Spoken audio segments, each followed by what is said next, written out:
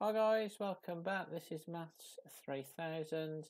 Today I'm going to show you how to write down all the numbers in a Venn diagram which are in A union B. So A union B means all the numbers which are in set A or B. And the symbol that you use for the union looks a little bit like the letter U. And the numbers that we're looking for are shown in the diagram here, so it's the shaded part of the Venn diagram. So notice that you include the numbers in the centre of the Venn diagram as well, where the two sets overlap. So let's have a look at the two examples here then.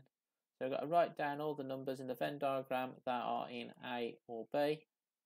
So set A we have the odd numbers, and set B we have the multiples of 3.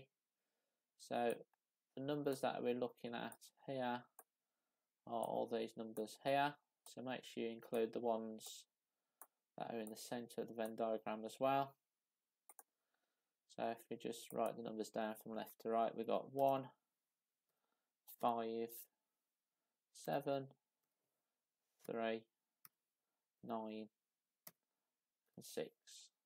Okay, so let's have a look at our second example then. So this time in set A we have the even numbers, and set B we have the prime numbers.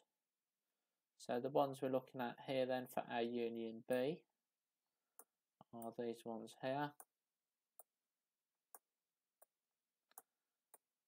So again, if we just write the numbers down from left to right, we have 10, 4, 8, 6, 2, 7, 3, 5 and 11. So thanks for watching guys then, see you next time.